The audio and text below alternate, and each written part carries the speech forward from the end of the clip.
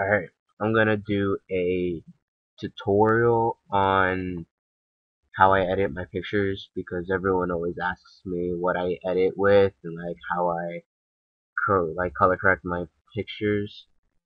So I'm gonna show you guys how I do it. I'm just gonna open up some pictures. Alright, let's start off with like alright. Oh, and that candlelight cover, I did that yesterday. And it comes out at the end of this month, and that's my friend Bread and Water. You should check him out. It's pretty cool. I'll put a link in the description. Maybe, I don't know. We'll see. Okay, so first off, I go to layer, new adjustment layer, and then go to curves, and then I add 2 points, like one down here and then one up here. And the one down here, you're gonna want to bring it down a little so it gets kind of dark. And then this one, you're gonna bring it up so it brings. All it does is it makes the darks darker and the brights brighter, if that makes sense. And then once it kind of looks like this, then you're gonna want to go to a new fill layer, solid color, and then make it gray, gray. And then you're gonna lower the opacity to like 20-ish.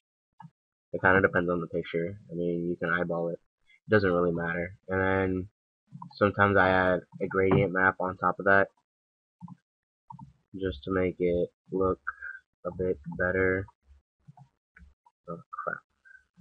Uh, and then lower the opacity on that.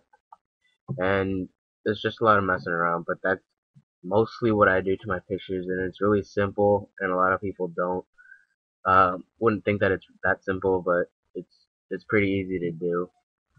Um, oh, my computer just froze. Sweet. Photoshop, I hate you. Okay, hold on. Okay, so I'll show you again with this picture. So curves, 2 points, and then bring this one down ish, and this one up.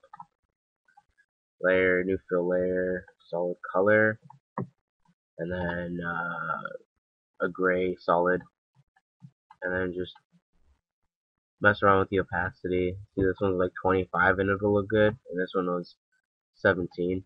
So it kind of just depends on the picture. But that's pretty much it. I usually save web and devices when I want to upload to like Tumblr and Twitter and stuff, Instagram. And yeah, sometimes I use Lightroom, but that's kind of more complicated, so maybe I'll do that if this gets enough likes and comments. I'll do more tutorials and stuff if that's what you guys want.